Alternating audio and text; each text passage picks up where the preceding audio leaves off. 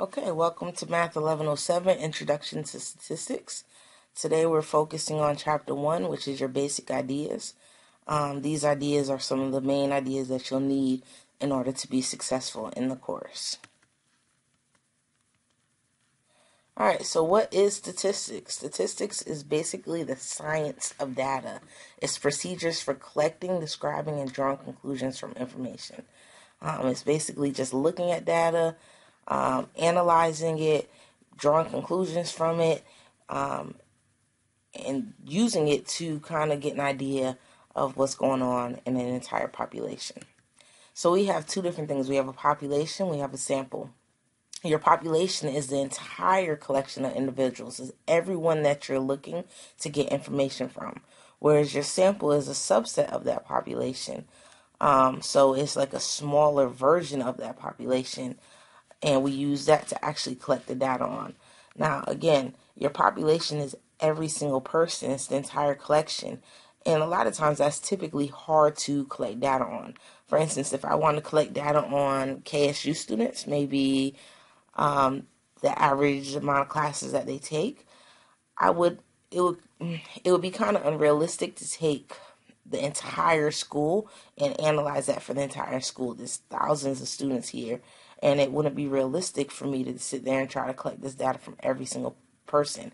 Instead, what I would do is I would get a sample or take a sample of the school, maybe 100 or 200 students, and analyze the data with that sample. Now, once I get the information from that sample, if I chose my sample accurately or chose my sample well enough, I can use that sample to make inference on the population. So this picture down here pretty much tells it all. You have your whole population. Within that population, you have this sample. And from this sample, we collect the data. And then once we collect the data, we use it to make inference back onto the entire population. So we're finding out information about the entire population, even though we didn't look at the entire population. So with that being said, we really need to focus on ensuring that we actually know how to get a good sample. Your sample is everything. So we have a couple of different sampling methods that we're going to talk about for a little bit in this PowerPoint. The first sampling method is a simple random sample. A simple random sample basically ensures that every single person or every single group of people have the same chance of being chosen. Typically, you see this when you put everyone's name in a hat and you draw out maybe 5, 10 names, however many you want for your sample. I know that sounds kind of elementary, but that will yield you a simple random sample. If I wanted to take a sample from this classroom, I would put all 72 of you guys in a hat. Maybe I only want 20 students, so then I'll pull out 20 slips of paper. That will ensure that everyone had a fair chance of being picked. I don't want to be biased. I don't want to unintentionally pick all girls or unintentionally pick all boys. I want to make sure I'm being fair, so I put everyone in that hat and I draw their names out. Another way of doing it is using a random digits table, which you can find in the back of your textbook or on your online textbook. Basically, you give everyone a number with a random digits table. You give everyone a number, and then you go to the table and you just read off in a row what numbers you want to pick. So I would number all of you guys 1 to 72, and then I'll go to the random digits table and I pick off number 1, number 5, number 10, and I just read it in the list. Again, ensuring that I'm not being biased. Whatever number's on that list from the table, that's the number that I use. Lastly, we have a random number generator. And again, these aren't the only ways. These are just some of the ways to get a random sample. But a random number generator is very convenient because it uses technology. You can do this on your phone. You can do this on your calculator. You can do it using Excel. Basically, again, just like with the random digits table, you give everyone a number. And then you have your random number generator spit out however many numbers you need. So if I wanted to pick 10 people out of this class, well, I'd have the random number generator spit out 10 numbers. Whatever 10 numbers it spits out, those are the numbers that I'm actually going to use for my sample. So again, here's the entire population in green, and I get my little samples in blue, using either names in a hat, random digits table, or random number generator to get a fair sample. The next one we have a sample of convenience. A sample of convenience is a sample that was done by the researcher where it was convenient to the researcher. In other words, if I want to do a study on all KSU students, a convenient sample for me may be to just to sample my classes. Like, I don't want to have to go out there and find people and number everybody and figure out whose number is who and then use those people. No, the easiest way for me would be to just sample the people in my classroom. Now, depending on the type of study that I'm doing, that could yield or lead to a lot of bias. If I was doing a study on how well students enjoy statistics, well, if I only study my students, it's not really how well you enjoy statistics, is how well they enjoyed my statistics class. And so that sample of convenience is not necessarily a good way to create a sample. Typically this is frowned upon and people don't really use it. And again, they don't use it because it wasn't purposeful. It was just easy. And so we don't want to just do stuff that's easy. We want to do stuff that's accurate, that's going to yield us the best sample to give us information on that population. All right, so again, we do have those problems with the samples of convenience or a convenient sample. Again, just to sum that all up, it's just easy. And so it was not purposeful. It wasn't like we did it to help the study or to get better results or anything like that. We're doing it because it was easy. And again, that's not necessarily the best way to do it because it leads to bias in your sample. Next, we have a stratified sample. I actually like stratified sample. It's a great way to ensure that you get different types of people into your sample. Basically, with a stratified random sample, you break your population up into groups. One great way to look at it is like, here we have a red group, or we could say like maybe African Americans. Here we have the green group, or we could say like Hispanics. And here we have the white group, maybe we could say Caucasians. So I break everyone into these groups. And then within these groups, I say, okay, now I'm going to do a simple random sample within the group. So within these group of African Americans or Reds, I'm only going to take 5 people. And so maybe I put all the African Americans in a hat and I draw out 5 African Americans, and those are the 5 people that are going to be included in my study. Then I do the same thing. I come over down here to the green group, or let's say the Hispanics, and I put all of them in a hat, and again I pull out maybe 5 of them. And then I do it again over here with the white group or the Caucasians, everyone in a hat, and I pull out 5. Now my sample includes 5 African Americans, 5 Hispanics, and 5 Caucasians. That way, I'm for sure, I know for sure that I'm going to get a good sample or a representative sample from each type or each ethnicity in my study. Now, why is that important? It could be and it could not be.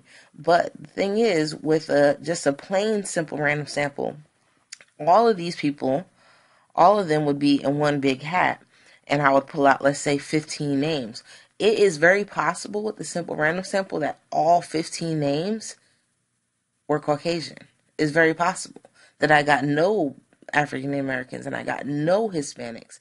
And so if my study is important to, or if ethnicity is important in my study, or if ethnicity could have caused differences or it could show something differently in my study, I want to make sure that I'm getting, a little bit of each ethnicity. So that's why stratified sampling is important. If your groups differ in some important way, if they're different, like it might not be ethnicity, maybe it's socioeconomic status, how much your family makes. If those groups differ and that difference is important to your study, then a stratified random sample would be good for you. Next, we have a cluster sample, which is very similar to stratified. Again, you're going to break your population into smaller groups. Now, the difference is that within these groups mimic the population. In other words, instead of having a group of all black students, you're going to have a black, a white, a Hispanic, Asian, whatever. You're going to have each person or each ethnicity represented in each cluster, or maybe each class of socioeconomic status represented each cluster. Once you break them up into these groups where each group represents the entire population, then I do a simple random sample to choose from, to actually pick the entire cluster. So instead of picking 5 from this group and 5 from that group, I'm going to pick the entire group. So you see here we have all these little groups, and using my simple random sample, I pick this group and I also pick this group. And so that again ensures that I get a good sample of the actual population. Another way of looking at that is like if I wanted to get a study of, I don't know, people in Atlanta. And so instead of like trying to do a simple random sample of every single person, maybe I say, okay, well, I'm going to do it by county. And I throw all the counties in a hat, and I pull out the hats, and I pull out, let's say, Cobb County. Well, I'm going to survey everyone in Cobb County. And then maybe I pull out, I don't know, Gwinnett County. Well, then I'm going to survey everybody in Gwinnett. The key to it is that once I pull out that group, I'm surveying everybody in that group. Next, we have systematic sampling. Again, not used that often, but this is where you have an actual rule to pick your sample. An example of this would be like every 5th person in a line, or every 4th person in a line. A lot of times this is used like when something is already listed for you. Maybe like the phone book. Maybe you open the phone book and I say I'm going to choose every 100th person to call. That will be an example of systematic. Not really the best way to do it, because again, if you choose to do every 100th person, that means that 101 person never had the opportunity to take part in the study. There was no way that they would ever have been chosen to be in the study. So we typically don't use systematic, but it is a sampling method. Next, we have voluntary response sampling. And this sampling method, just like your convenience sample, is not it's not used that often. And it's not used, and I won't even say it's not used that often, it's just not ideal, because again, it leads to bias, and we'll talk about bias at the end of this lesson.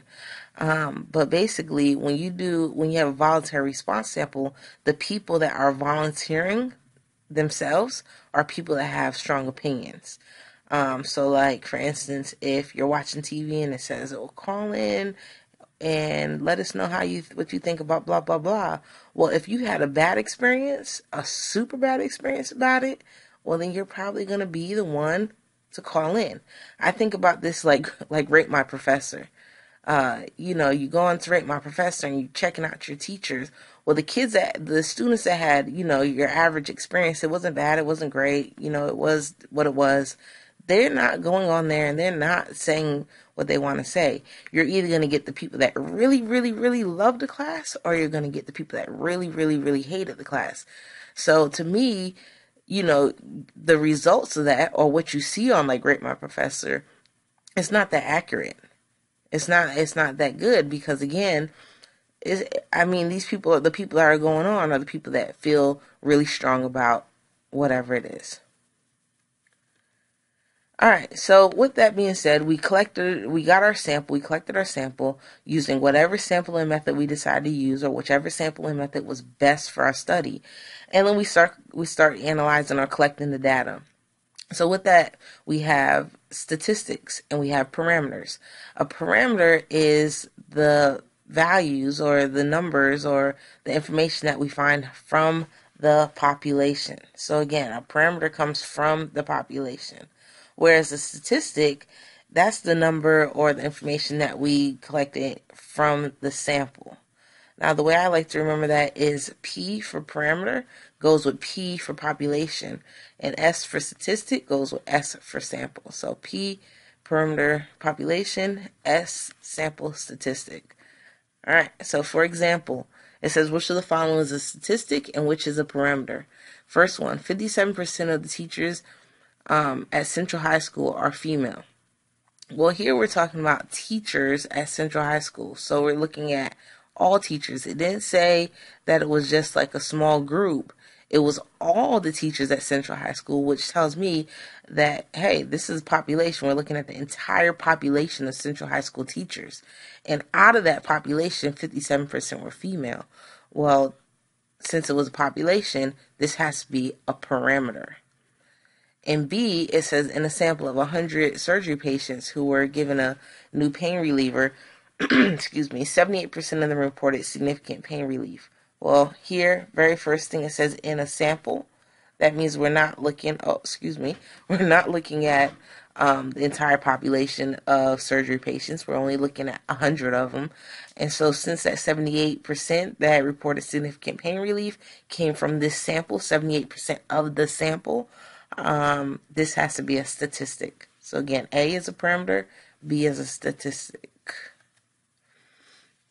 All right, so in our data analysis, we have what we call individuals. That's the objects that we're describing or that we're finding information about. So that's like your people, your animals, your things, whatever you're trying to find the information about. And then you have a variable, which is a characteristic of the individual. Like, for instance, it could be gender, it could be ethnicity, it could be how many shoes you have, your age. Those could be variables of the individual. Now, we have two types of variables. We have qualitative variables and we have quantitative variables. Qualitative variables, so this one over here, qualitative, puts people into categories. For instance, gender. You're either a male or a female. You're in the male category or you're in the female category. Or it could be, favorite color. You either like red, you like blue, you like orange. You're in a category based on what you like. So that's qualitative. Whereas quantitative variables has some type of numeric value. All right, so like your age, how many shoes you have. All right. And so the way I think about it is quantitative variables, yes, it's numeric, but more than that, it is anything that you would actually want to calculate some type of statistics on. So anything that I would want to find the mean about, or anything that I would want to find the median about, that is a quantitative variable. Don't be deceived. Not everything that is numeric is quantitative. For instance, social security numbers, all right, or zip codes. Zip codes are definitely qualitative, and they're qualitative because zip codes places you in a particular location based on your number. It wouldn't make sense for me to find the average zip code. What does that tell me? It doesn't tell me anything. The zip code is just a number that's giving you a location. Or again, like social security numbers. I wouldn't want to take that social security number and find the median social security number. What does that mean to me? It means absolutely nothing, because the social security number is just basically giving you information about yourself. It's putting you in a category. Particular numbers mean particular things, like where you were born. You can figure that out by looking at the social security number. So again, zip code, social security numbers, those are all qualitative. Whereas, like, again, your age would be quantitative, because it would be useful to know the average age of the students in my class. All right, so here's an example. It says a pollster asked a group of 6 voters about their political affiliation, Republican, Democrat, or Independent, their age, and whether they voted in the last election. The results are shown in the following table. So it says, how many individuals are there? Well, it says we have a group of 6 voters who participated in the study. So we have 6 voters. Then it says identify the variables. Well, the variables, very easy from the table, is just the stuff at the top. It's your political affiliation, your age, and whether or not you voted in the last election. And the last question says, what are the data for individual 3? Well, for individual 3, I'll come down to my table right here. We have this person is a Democrat, age 21, who did not vote in the last election. All right, next we have qualitative variables, where, again, qualitative variables are putting stuff in categories, and we have 2 particular types of qualitative variables. First one is ordinal. Ordinal basically is a variable that has a natural ordering. Anything where it makes sense to order it, put it in a particular order, that's ordinal. Whereas nominal, there's no natural ordering, like gender. Who cares? It's male or female, female or male. There's no natural order to that. So, for example, which of the following variables are ordinal and which are nominal? State of residence. Well, I live in Georgia, she lives in Florida, he lives in California. There's no order to that. It doesn't matter whether I said Georgia first or California first. It has no meaning. The fact that I said Georgia first, it has no meaning. The fact that I said California last, it doesn't matter. So that means that state of residence is nominal. Gender. B, gender. Male, female. I think I said this one earlier. Well, again, it doesn't matter whether I said male, female, or female, male. There was no natural order to that. So again, that's nominal. C says letter graded in a statistics class. A, B, C, D, or F. That is ordinal. It has a natural order. I wouldn't come in first day and say, oh, you can get an A in my class, you can get a D in my class, you can get a B, and you can get an F. No, the natural order in saying that would be to say you can get A, B, C, D, or F in my class. Or even if I said it backwards, it still has that natural order. F, D, C, B, A. Again, it just you say it in order because the letters actually mean something. So that would be ordinal. And then the last one, the size of soft drinks or a soft drink ordered at a fast food restaurant, small, medium, large. Again, that's ordinal. The actual values mean something. Small, medium, large. It has a natural order to it. The smallest, the next, and then the next. So again, the last two are ordinal. Next, we have quantitative variables. Again, we talked about that a little bit already. They're numeric. They're variables that you would actually want to calculate something on. We actually have two types of quantitative variables. We have discrete variables and continuous variables. A discrete variable is anything that has a finite value. For instance, how many shoes do you have? I have one pair of shoes, I have two pairs of shoes, three pairs of shoes. I cannot have 5.2 pairs of shoes. That doesn't make sense.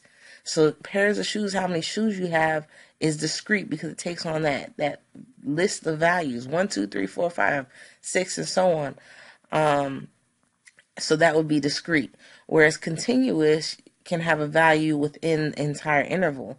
Like, how long does it take you to brush your teeth in the morning? It could have taken you 5 minutes and 32 seconds. It could have taken you 2 minutes and 48 seconds. Within a particular interval, it could have taken you any one of those times. So that would be continuous. The way I think about it is discrete is typically whole numbers. Continuous, you can't have decimals. It's okay to have a decimal. Excuse me. All right, so example, which of the following variables are discrete and which ones are continuous? The age of a person at his or her last birthday. Well, their age at their birthday should be a whole number. That should be like 47 or 36 or 21 or 12. That would be discrete. The height of a person, that should be continuous because you can be 5.2, you can be 6'7", you could be 3'9", you can be any of those values within a particular interval. And really, you could be like 5'5.5" if you want to, or 5'5.25".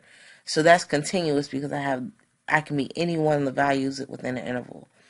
The number of siblings a person has would definitely be discrete because, again, I can have one sibling, I can have 5 siblings, I can have 10 siblings, but I can't have 2.2 siblings, 2.7 siblings. That doesn't make sense. So it's a discrete because it's a whole number, and I can't have any value within the interval. It has to be that specific whole number.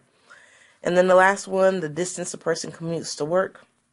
Well, their distance could be continuous because I can go 5 miles and 12 feet. I can go 6.2 miles. I can go 8.7 miles. I can go 7.2346729 miles. Any number within a particular interval, I can actually go or travel. So again, that would be continuous. All right, the last thing we need to talk about is our bias. And in our study, and we talked about it a little bit when we're collecting our sample, but in our studies, we want to try to eliminate as much bias as possible. That could be from collecting the sample. That could be the way that we ask the questions once we start actually getting into the actual study, we want to try to reduce the amount of bias. We want as much of an unbiased study as possible so that our results are actually accurate. If you have a bunch of bias in your study, your results won't be accurate. So looking at a couple of different types of bias, we have voluntary response bias. We talked about this with the voluntary response surveys. People with strong opinions are more likely to participate. That means when we run a study using voluntary response, our data is going to either be extremely inflated or extremely deflated, depending on what the question is asking. So again, we want to try to reduce this bias, so we wouldn't want to have a voluntary response survey because again, we know that we're going to introduce this type of bias into the study.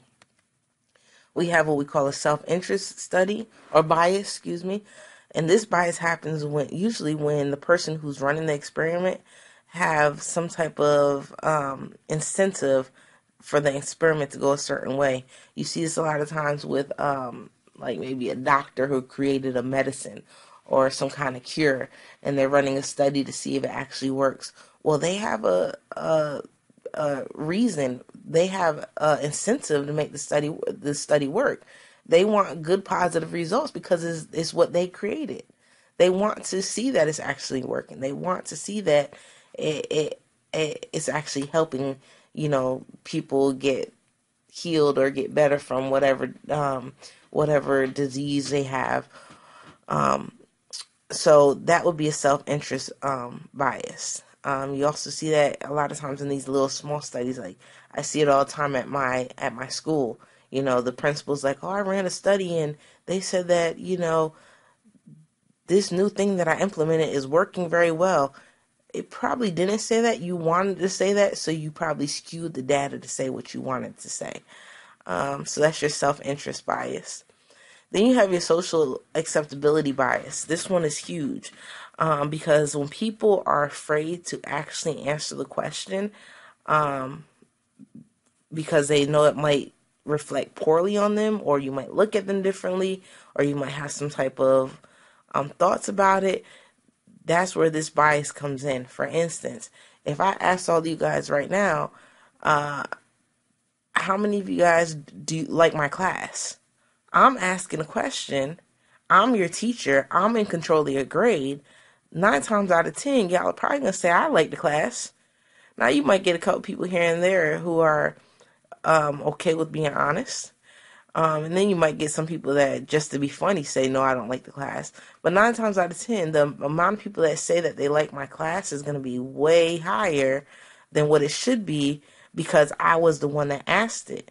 Another one is like when people go out and they say, hey, did you vote in the last election?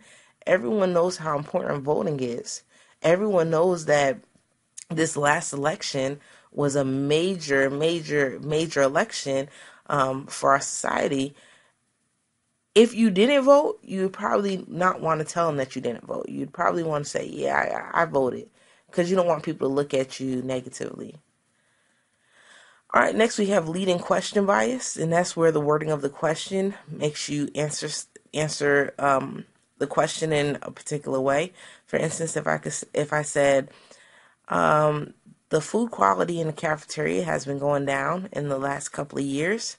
What's the likelihood that you'll eat in the cafeteria this semester? Well, I just told you that the food quality was bad. So I'm already telling you that the food's nasty. 9 times out of 10, you're probably going to be like, I probably won't eat in there because it's nasty. I'm suggesting in the way that I worded the question for you to say, no, I won't eat in there. And so again, when I actually do my study and I collect my data is probably going to be skewed towards more people not wanting to eat in there than it should be based on how I worded that question. All right, next we have our non-response bias. Non-response is when you can't contact people or people refuse to participate. So like that would be like people walking down the street, knocking on your door, trying to get you to participate in a study, and you look out the little peephole and you see some guy with a, clipboard or something like that, and you're like, I'm just not going to open the door because I don't want to be bothered right now. That would be non-response. You're choosing not to participate. You're refusing to participate. Or maybe your phone doesn't work and people are calling you to participate in a study, well, you can't be contacted. That's non-response bias. All right, and the last one we have is our sampling bias, and that's where the researcher is actually at fault in the way that they sampled the population. And so a lot of people weren't included because of the way they sampled. For instance, I could be calling people out of a phone book, but I only called them between 12 and 2. Well, that's a sampling bias because now I'm probably not getting any of the people that work 9 to 5. I'm missing that whole group of people. I'm missing students who are at school. I'm missing a bunch of people. Only people I'm catching in my actual study are the people who are home between 12 and 2, which are people like stay-at-home moms, older people that are retired, stuff like that. I'm not really getting a good representation of the entire population.